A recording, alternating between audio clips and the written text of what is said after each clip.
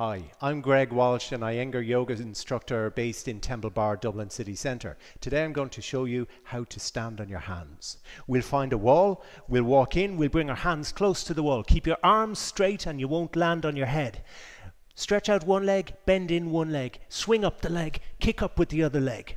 Draw the navel in, extend the heels up, the feet up, and push up out of your hands so that you're opening and extending your upper chest and your shoulders.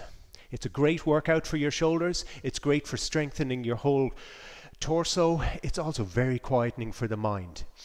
Why don't you tune in next week where I will show you how to do a warrior pose in yoga. And if you enjoyed that and would like to try it in class, click on the Find My Classes button.